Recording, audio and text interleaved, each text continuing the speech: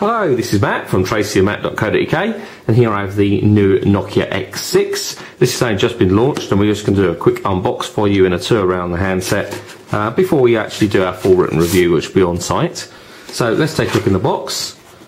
And first and foremost, on top we have comes with music and an activation code and a small CD-ROM, which is the comes with music software. Then we have the handset itself on top. This is the white and blue model. There is also a black and red model available, but we're going to look at that in a bit more detail in just a second. Also in the box we have mains charger, which is the typical Nokia, very small bullet style connector there, and a 3-pin UK plug as your charger.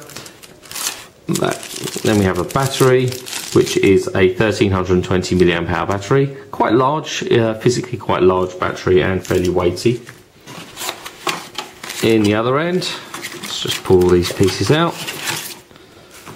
We have the user guide, which covers all the basics on getting started and everything else of the handset. Then we have a USB to micro USB sync and charge cable, fairly typical item.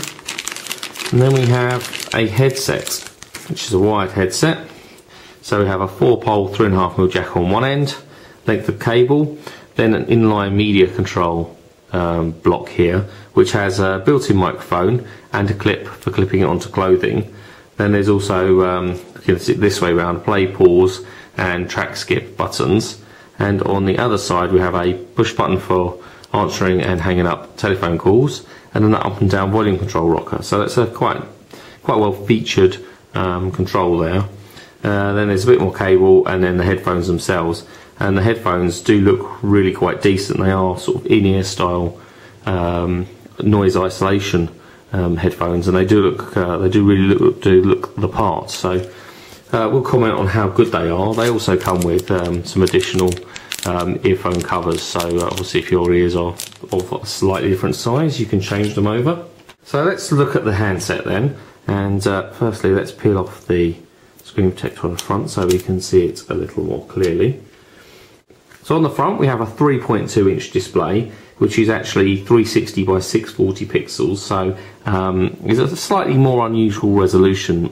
Most are going for the 480-800 or even the 240-400, but as I say, this is 360 by 640, so it's kind of widescreen resolution.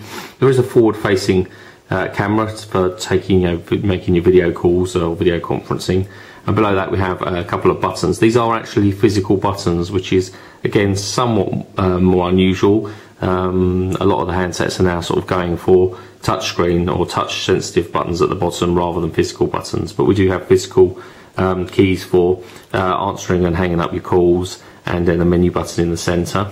Touring around the outside, we have a cover on the left hand side which we can pop open. That pops in the side there, and we do have a couple of loudspeaker grills on either side, so we can actually output the audio in stereo. On the bottom, really not a great deal to see. There is a tiny little hole for the microphone. That is pretty much all there is to see. And on the right hand side we have a dedicated camera button and a lock button, which effectively turns the screen on and off into kind of standby mode, and then up and down volume control rocker. On the top we do have the power button, and we have two connectors. So we have one for plugging in the power for charging up, and the other one is the 3.5mm headphone connector. So we can use our own headphones if we want to, or we can use the wired headset that come with it. But it also is AV capable, so we can output to TV through an AV cable, which you can purchase at an additional cost because it doesn't come with it. There also is a cover over the micro USB sync charge connector. We use that obviously for connecting up to the computer, and I believe you can charge over it too when you actually are connecting via USB. But we use that for transferring media to and from the handset. Does look like the mechanism will slide. It isn't a slider, it is just touchscreen, but it kind of has that appearance on the bottom. On the back we have a 5-megapixel autofocus camera with car's eye optics and dual LED flash. The LEDs can also be used to illuminate when you're taking recording video they're not just used for flash, so that's quite cool. And again, fairly unusual, not many handsets do have that feature. Here we have the space for our SIM card. And this is in actual fact, the cover here is for our SIM card, and not as I thought, it's not for a memory card. The SIM card actually goes in that space there, and that is the little mechanism to actually slide the SIM card out. So it's kind of unusual to have the SIM card accessible from the outside, but that's what it is nevertheless. You'll notice there is no memory card slot because this model does have 32 gig of internal memory, so you can't supplement that with a memory card, which is perhaps a bit of a shame. But you know, 32 gig of memory is probably probably is enough for most people anyway. Let's just pop the battery in, which goes in like so, filling up that space. We also have a place here that we can actually connect a lanyard or a phone charm if we want to, and that just actually goes around that post there. And then the back cover pops back on like so. Fairly flimsy plastic back cover, has to be said, fairly thin, and it just kind of snaps into place. I guess the fact that you're not going to be swapping memory cards in and out, the only time you're really going to take the back cover off is to access the battery. And in actual fact, the white case design, not sure if it sort of you know, comes out too well on the video, but it's almost sort of pearlescent. It's not solid white, so it's slightly more interesting than just white. So let's just power up. And while we're waiting for that to come on, let me just do a rundown of the specification for you. It is quad band for GSM, so voice calls going to work almost everywhere in the world, and tri-band for HSDPA and 3G. So data will, you will get data connectivity in most countries. Size-wise, 111mm from top to bottom, 51mm wide, and just under 14mm thick. Does weigh 122 grams, which actually strangely feels quite heavy. 122 grams on paper doesn't sound like a lot, but this does feel like a fairly weighty handset. As I've mentioned, the 3.2-inch display is 360 by 640 pixels. So you have built-in Wi-Fi, which supports 802.11b and G standards, as well as Bluetooth 2 with A2DP support. There's also built-in GPS, and that does support geotagging coupled with the camera, so you can tag your images with the location, which is pretty cool. Battery, according to spec, is good for up to 401 hours of standby time and 8.5 hours of talk time, and also, interestingly, 35 hours of music playback, which does sound quite good. So let's just go ahead and set up the handset. I'll turn the display back on. So let's just go ahead and set this up, and we'll set the region to UK. The screen is capacitive, so we don't touch it with our nail, we actually touch it with our finger and scroll through. And we'll scroll down to United Kingdom, which is there. And my nearest city is London. We'll just set that up. As you can see, the display is extremely reflective, and obviously we're recording a fairly bright condition so you can see the handset properly, but it is quite shiny, the display, and obviously getting quite a bit of glare. You'll notice that there's an accelerometer, so that when we rotate the display, or when we rotate the device, the display does rotate along with it, but the display does actually turn off as it rotates and turns back on again. We'll just leave the date as is, and we'll leave the time as is, so that we can actually just start up.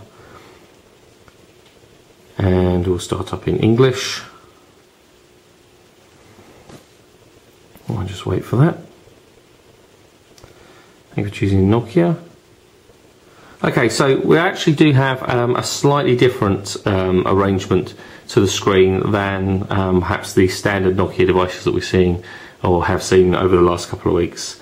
Similar sort of icons and similar sort of idea, but the arrangement of the home screen is somewhat different. So at the bottom we have that comes with Music Store, we have messaging, email and SMS, then we have Nokia Maps for obviously navigation, and the OV Store. We can go into the telephone, and again, because it is capacitive touchscreen, it's extremely sensitive, so as I'm touching that, it obviously is working very well, requiring only the lightest of touch. And every time I actually touch the display, there's a tiny vibrate from inside, just enough that you know that you actually have successfully keyed a button there. So we can come back out of there. Go into the contacts. Clearly, obviously, got no contacts because it's the first time we actually started up. So we can set new contacts and so on. We can come back out of there. You notice that the buttons at the bottom have illuminated in colour, so we have green and red, and when the device is off or in standby, they are actually just white, so the illumination is from inside in colour. So that's quite cool. We can go into the menu by pushing the button at the bottom, and it brings up the full menu of all the items inside. So we've got calendar and contacts, and this is all pretty standard stuff, and this is the sort of normal arrangement for Nokia and the Symbian OS. So we can actually pick an item, and as you can see there, it's just following my finger around the display, and we can go into maps, for example, and it just flashes at the side to say that we are actually loading maps. That just takes a second to fire up, and we can accept that.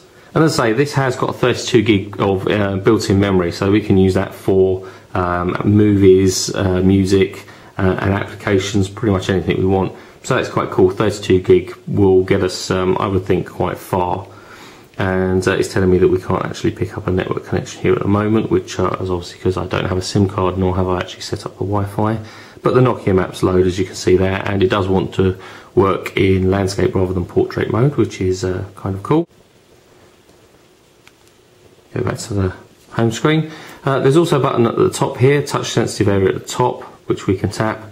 Just as it does actually bring up the media controls that you can see here. So we've got music and photos. Don't know what the middle one is. I guess that's the OV store. Yeah, it wants to go online. We're going to say no to that right now because we don't have any connectivity. We can set up email from the home screen here as well, and the other thing is video and internet. And we'll go back into the main menu, and display has already rotated. Let's rotate it back. There we go. We've got various other applications and settings. Settings obviously where we can set up things like Wi-Fi, Bluetooth and so on, and change display functionality and other bits and pieces like that. And we have also other applications that we can look into. So we have all of our other applications in here, including camera. So we'll just pop into the camera. Launch camera application. Let's just pop these in front here. We can actually just take a quick shot using the button there. And nothing terribly exciting, but the camera application isn't too bad. It's pretty standard, and the image quality again isn't bad.